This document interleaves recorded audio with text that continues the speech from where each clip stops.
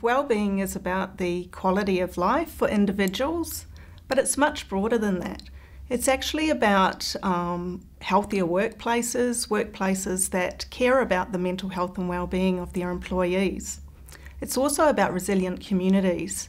It's about communities that thrive. It's one of those wonderful holistic terms that refers to a whole person, the whole person, from the social, from the physical, from the mental and the spiritual part of that person.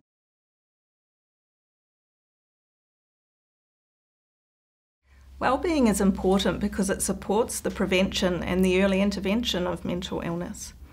What we know is that mental health sits along a continuum from wellness all the way through to severe mental illness.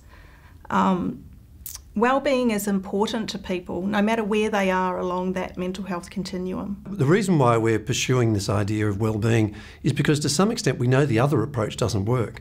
If we take an approach of better services for people who experience mental illness, we tend to be in the crisis medical end of the model rather than in the prevention and early intervention end of the model.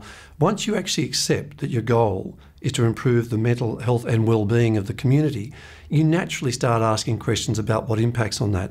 And we know that it's housing and education, employment, social engagement, all of those things, and including a person's normal physical health.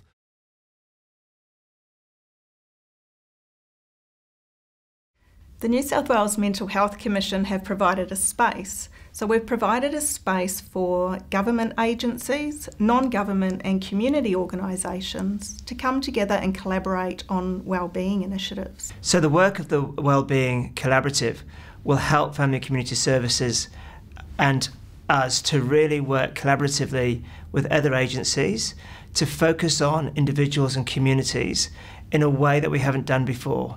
So we're really focusing on the person's strengths, and the community and family jointly, as opposed to tackling those issues separately. We need a wellbeing collaborative to work in this space between government and non-government agencies so that we can develop that evidence base.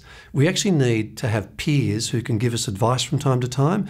So we want to try and make sure we've got access to relevant experts in the area, but we want to learn from each other in terms of the successes that some of us will have in working in this space and to share that information as quickly as we possibly can.